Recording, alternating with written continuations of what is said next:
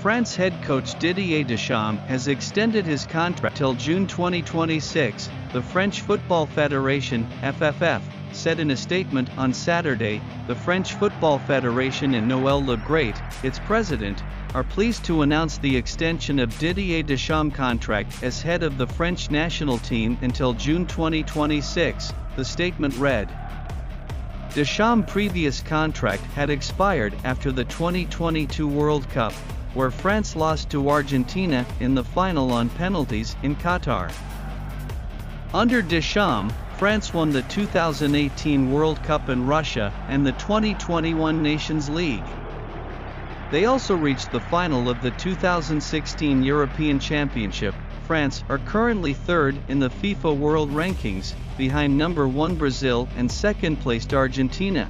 The FFF said Deschamps' assistant coach Guy Stephan, goalkeeping coach Franck Rabiot and physical trainer Cyril Moyne will also continue their work with the national team.